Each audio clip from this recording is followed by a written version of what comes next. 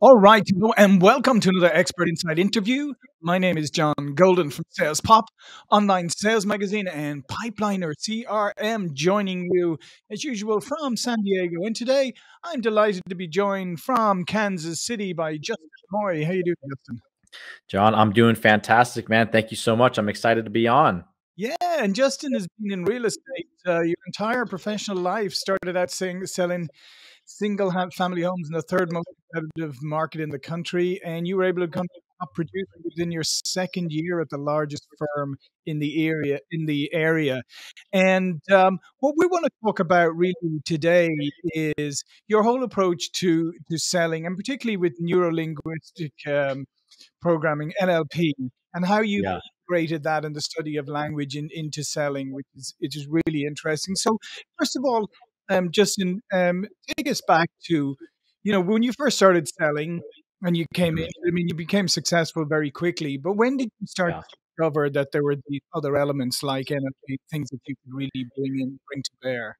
Yeah, unfortunately, it wasn't soon enough Mhm. that I discovered a lot of those things. So really, I found success early on relative, but it was an extremely long and grueling ramp up period to becoming successful. Mhm. When I was in real estate sales, it's a 100% commission role. I actually didn't get my first listing until about 6 months in. So it's a long time to go without a paycheck. And actually, I had decided that I was going to quit right before I got my first listing. So I determined that I was going to quit the business. It wasn't working out for me. And I took my headset off. I was cold calling all day. Saw one more listing potential kind of pop up on my screen. Decided to call them, and that ended up being my first listing. And that she also bought her home with me. Ended up being about $60,000 commission to me as my first sale. Nice. So that's when I determined, hey, there's something behind this. And, if I need to get really, really educated on this, thankfully I had mentors that at the time said, hey, you have to study sales. You have to study how to build relationships. You have to study how to make yourself a better person. That way you don't have to go another 6 months without getting sales. You kind of hone your craft in, and your conversions are higher, your conversations go better, you don't get told no as much. And so that's when I really became a student of sales and really everything around it, how to increase close rates, how to build relationships better. And I kind of dove in both feet into really honing in that craft because I really realized that it's a phenomenal way to make a living, and it's a phenomenal way to build your personal network and your personal growth as well. Yeah, and what's interesting about what you just said there is like, luckily you were surrounded by good mentors, or you sought them out, which is Yeah. more to the point. You Yeah. sought them out, and they gave you the advice to Mhm. actually study the career that you're Yeah. in. Because here's a problem, as you know, Justin, with a lot with sales, it's a career a lot of people default into. So Yeah. a lot of people go to college and maybe do a marketing degree or whatever, and then come out and discover, oh, there's only like there's two marketing jobs for every like five Yeah. sales jobs. So, so they never. But the problem is, they always kind of feel like I'm not really in the job I'm supposed to be in, so they don't invest in themselves. Yeah. And the big common thing you hear, and I was a marketing major Mhm. in college as well. And that's kind of the joke in that major is at the marketing career fair, like these are all sales jobs. These are all direct sales jobs. Because that's kind of marketing, right? Mhm. I determine like prospecting, in my opinion, is marketing. Yeah. I'm calling, calling, calling. It's just a different form of marketing. It's interpersonal marketing. So they do overlap, but yeah, a lot of people default into it, and a lot of people really get ironically sold on this idea that like, oh, you have unlimited income potential, you could make this much the year, you can make as much money as you want. And all those things are true. But what people determine when they get into the game is, oh, I don't like sales. Yeah. Well, you got to ask more questions. Well, why don't you like sales? Well, I don't like the job. This isn't the job for me. Okay, well, what if you from day one were just super successful? Mhm. What if you were winning the President's Club, you were in the Century Awards, you were winning the number one prize, you won every contest, people were asking you for advice, "Hey, man, how do I close this sale?" Would you like it then? Most of the time they say, "Yeah, that sounds like it'd be nice." Okay, so it's not that you don't like sales, it's that you're not good at sales. Right. Okay, that sounds right. Okay, and you're not gonna get better at sales if you don't practice, Mhm. right? You're not gonna get better at your practice if you don't study. So I think that's such an important designation is yeah, most people don't like sales because they're just flat out not good at it. And it's natural to not like something that you're not good at. Yeah. But sales, like any muscle, like any skill, can be learned, and you can really, really start to love this field when you become a student of the game. Yeah, and I know beautifully put, Justin. Absolutely, and it's funny because yeah, the reasons why some people like react like that to sales, even when they're in sales, is they kind of get caught up in the popular culture and the negative stereotypes about Yes. selling, and you always hear things like, "Well, I don't want to be pushy, and I don't want to push things on people," and you go, "Well, Yeah. why would you push things on people? Like Yeah. first place, why wouldn't you find a product or service that you believe in, that you're passionate Mhm. about, and then go solve problems for people?" Yeah, I think that's so important. I truly believe, and if you don't like sales because you don't like the product you're selling, Yeah, I actually think that makes you a better person than maybe the average person who says, "Oh, I'll sell whatever, it doesn't yeah. really matter." Because these powers have to, in a way, be used for good, right? I mean, it's Mm, the art of persuasion, it's the art of making people feel and think a certain way. And you have to truly, with all your heart, believe that what you're selling, that product or that service, can truly help that person out. It's like, we were talking before we started recording. I'm a big, my sales influence is a lot of Jordan Belfort style. And his famous question is, sell me this pen. How would you sell me this pen? And a lot of people don't know that the answer to that question is the first thing you should do is ask, well, do you need a pen? yeah, You're not selling something to people that don't need something. But the whole joke of, well, sell me this pen, and people start talking about, well, the pen, it's ballpoint, it's really smooth, it's blue in ink, and that's really professional. That's not the point. You yeah, need to find out if they even need a pen. And if they don't need a pen, you move on. If they do, now you can start talking about it. So, yes, loving your product and loving your service and truly believing in it is huge. And if you don't have that right now, don't stop until you find a product like that, because then you're going to love selling even mm. more. Yeah, the other thing that often gets me, and I ran a sales consulting company some years back, global, and what always made me laugh was some of the biggest companies in the world, when we'd go to do an initiative with them, they'd say, "We don't call our salespeople." "Okay, well, what do you call them?" And they say, "Well, they're business development executives or whatever." Yeah. I always say, "Yeah, no, that's fine." I said, "But I'll just tell you one thing. You do know that your customers and prospects know that you're salespeople. You can call yourself whatever you want. They know Yeah. you're salespeople. So I would embrace it rather than run away from it." Yeah, I think that's such a good point. I mean, people get so fancy with their titles. And now, I stepped away from residential real estate. I'm into Mhm. commercial real Oh, okay. estate. And this is something that I've noticed in this field specifically. People get so fancy with the titles, like everybody is a vice president or above. It's like you're the vice president or you're the senior vice president. That's like maybe a real one. Then there's like a district vice president, right? And so people get so fancy with the titles. And yeah, at the end of the day, man, hey, you're a sales guy. I'm a potential customer for you. Yeah. Let's just get down to it. Yeah, What do just you got be for me? exactly, like, just be the best salesperson you can be and really help the other person. I keep using an example. I had a guy, a year and a half ago come in because I had to redo the air conditioning, and, like, let's face it, how exciting is that to get Yeah. new unit? I did a couple of different companies. This guy came in, tall, great, San Diego, Ye uh, yeah. but he freaking loved AC, right? And he Yeah. told me everything about it, and he got me excited about it, and he told me what I did need, what I didn't need, all of this stuff. I went away with Yeah. a fantastic experience, and now here's a bizarre thing. I get a good feeling when I walk by my air conditioning unit. How many people does that happen to? Yeah.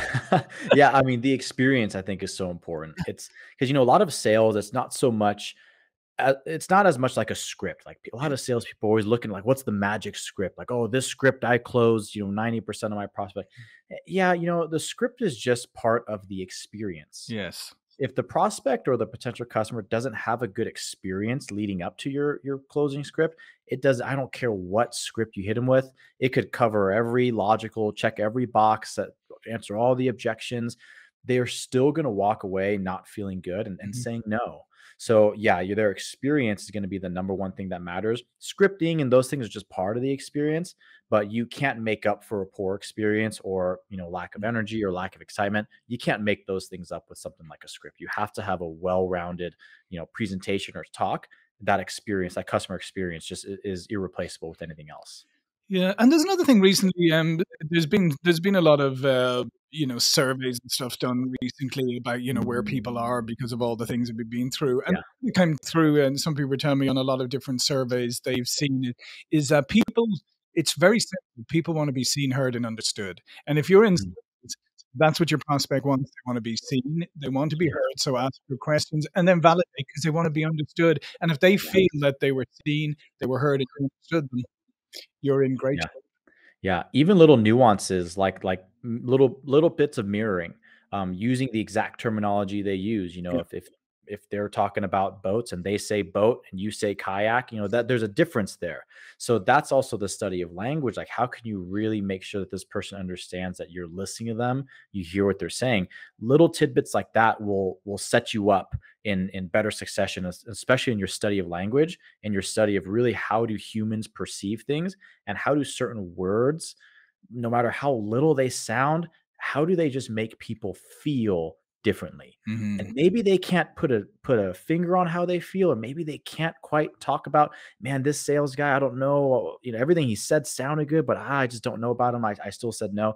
It's because probably the words you used, the minor little details you used or left out, just made them not feel good. And that's what loses you a lot of these opportunities.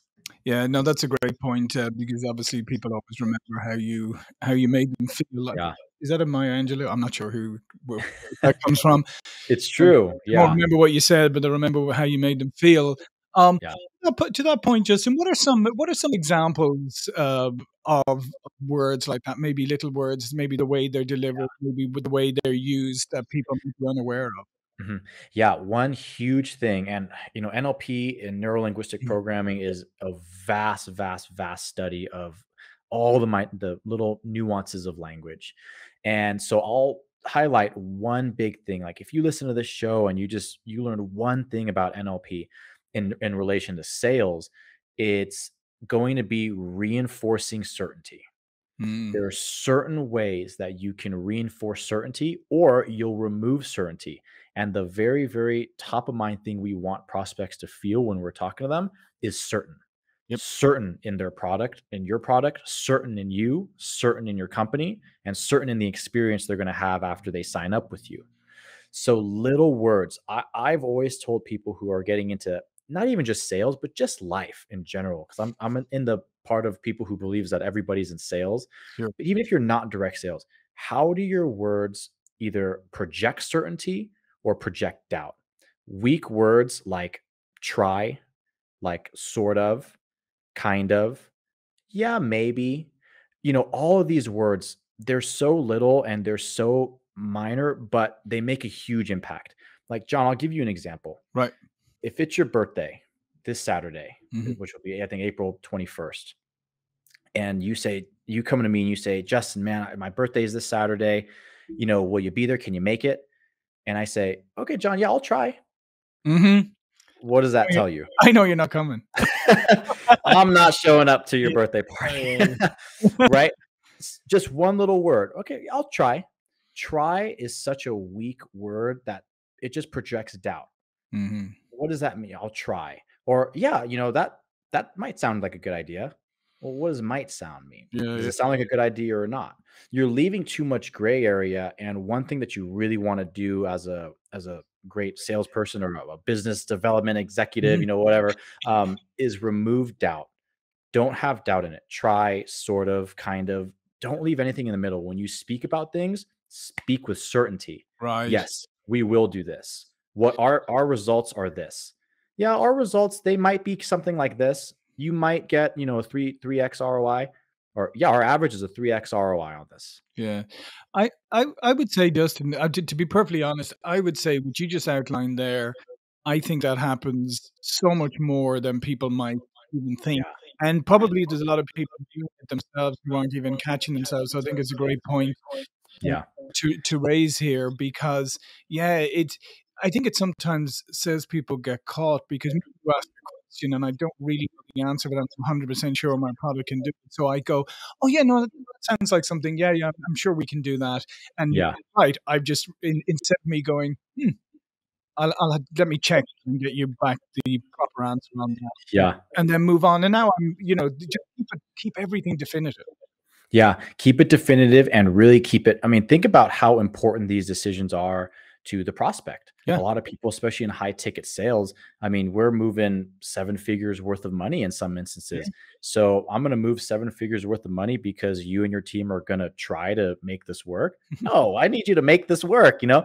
And so speaking with certainty, it doesn't mean to make false promises. It doesn't mean to blemish what you actually can accomplish, but just look for ways that you use passive and weak language Mhm. throughout your days and remove them from your vocabulary completely. I mean, you just don't need them. Mhm. It projects a certain weakness, it projects a certain level of doubt. And I can feel, some people, if they're listening to this, they're going to say, it's just little words. Who Yeah. cares? We'll try. It's not that big of a deal.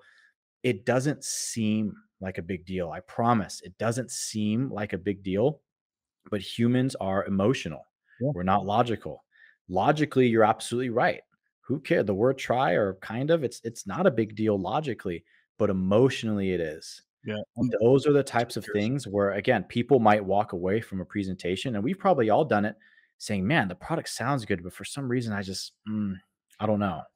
yeah, and And it's a gut I think that feeling. happens all the time. Just so you come away Mhm. just going, "I wasn't convinced." He didn't really sound convincing because, as you said, Yeah.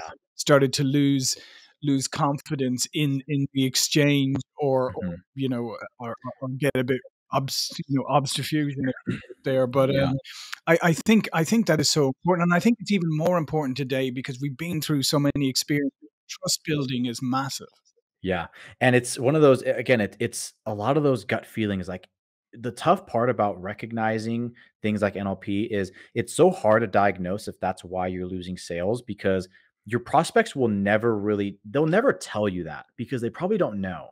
Mhm. They won't say, "Oh, I didn't sign up because you use too much weak words." They don't even know what that is. All they know is, hey, they didn't feel the way that they needed to feel to Mhm. move forward with you. They just didn't feel that. And they won't know why. It's just going to be a gut feeling that they had. And that's just how humans work. We're emotional creatures. So we're going to follow that emotion, even if the logical part of our brains don't pick up on why. The emotional side will win and tell that person, don't follow through because there's not enough certainty here. Yeah, and the other thing that you mentioned a few moments ago was about the I think sometimes we overlook, particularly in B2B sales, sometimes we overlook the emotional aspect of the people who are doing the buying.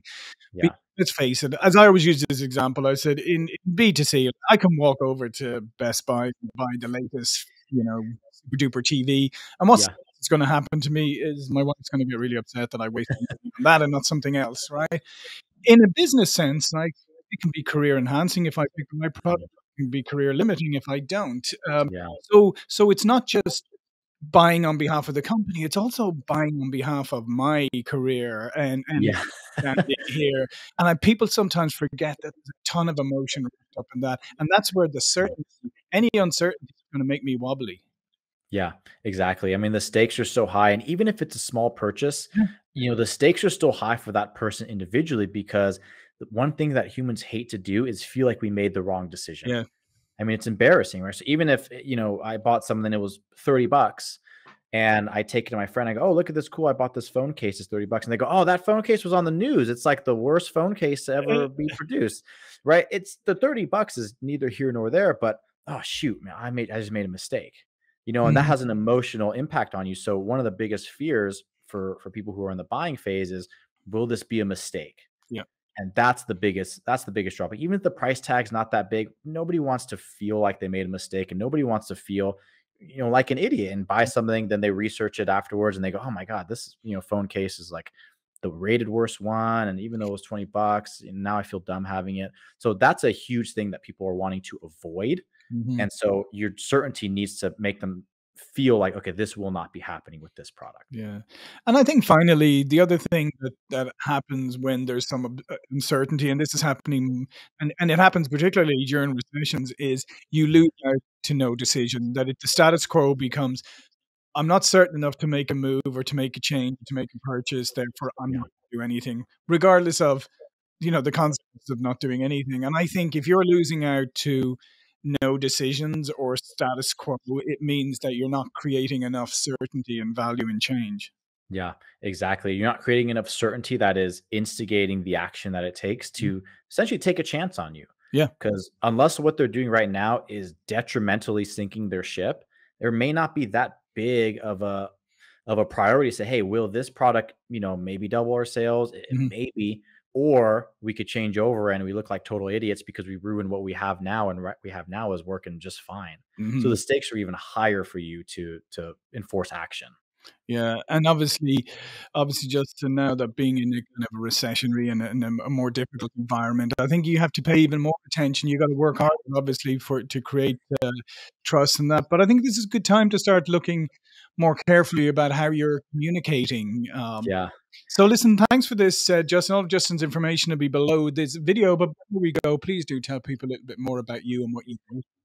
Yeah. So, right now I've stepped out of the residential sales space and I do what I love doing, and that is helping high performing sales professionals invest passively in commercial real estate assets. So I know the sales grind. I know those long, long days, those big checks coming in, and how do we turn those big checks into long term wealth. So I help high achieving sales professionals invest passively in commercial real estate. You can learn more about that at my website. I have an ebook for you. It's called The Definitive Guide to Passive Real Estate Strategies at thedefinitiviguidebook.com. Yeah, and I believe, it was probably a good time, I think, isn't it, that the investment you probably get in at, much better Yeah, than you would have a couple of years ago?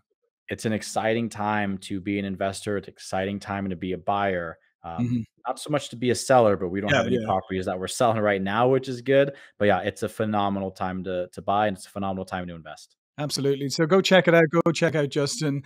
Thanks again, Justin. Thank you for watching and listening. See you all again very soon.